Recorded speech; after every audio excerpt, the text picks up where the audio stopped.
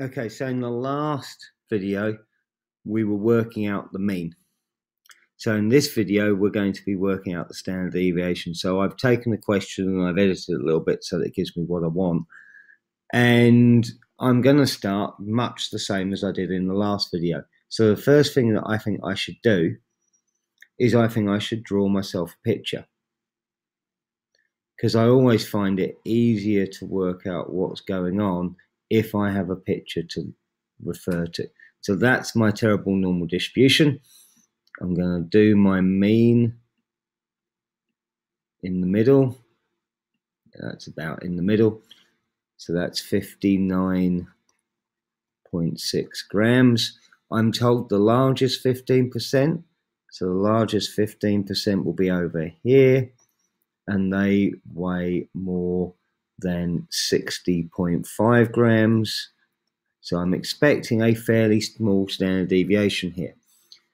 So much the same as last time, when I go to normal and I go to distribution and I go to inverse normal, my distribution is on the right, my area is 0.15. Once again, I've got the mean, but I don't have the standard deviation, so I have to use the standard normal.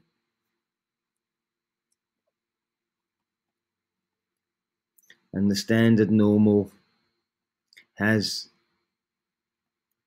mean of 0 and standard deviation of 1.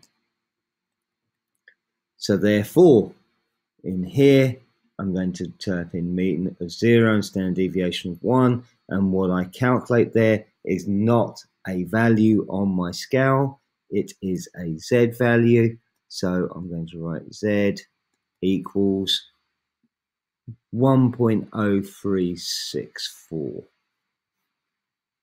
1.0364.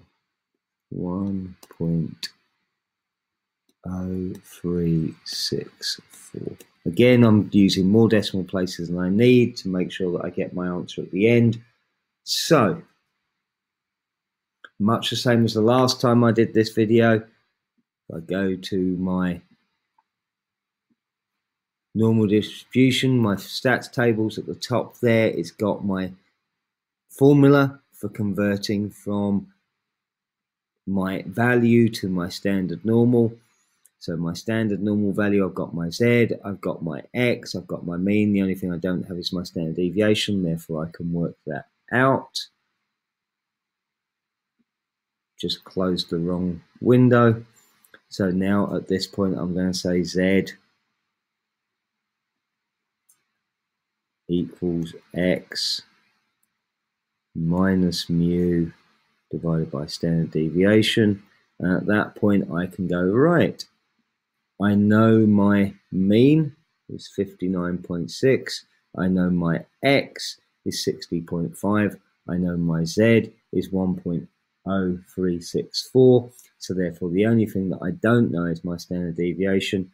So I've now got an equation that looks like 1.0364 equals 60.5 minus 59.6 divided by the standard deviation I don't know. And again, I could rearrange that. That's a really easy rearrangement. I multiply both sides by sigma, I divide both sides by 1.0364, and that's going to give me my answer. Again, though, I know some of you aren't so strong at the algebra side by doing stats, so therefore we're going to go to the equation editor, we're going to go to solver, I'm going to delete that because I'm starting afresh, and I'm going to type in that my equation is 1.0364, oops, not 10 point, that will give me quite a different answer. Shift decimal place, open the bracket, 60.5 minus 59.6 divided by, now of course I can't put a sigma in, so I use an X. It comes up with an answer, but it's not the right answer until I click solve, and it's telling me that my standard deviation is 868.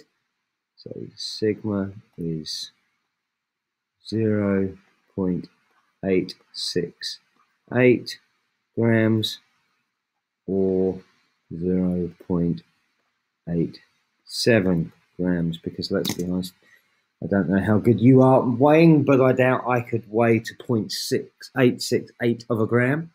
And there you go. That's the end of this video. So we've done working back to find the mean. We've done working back to find the standard deviation. So we've got one more video to do on that, which is when we have to solve working back to find the mean and standard deviation.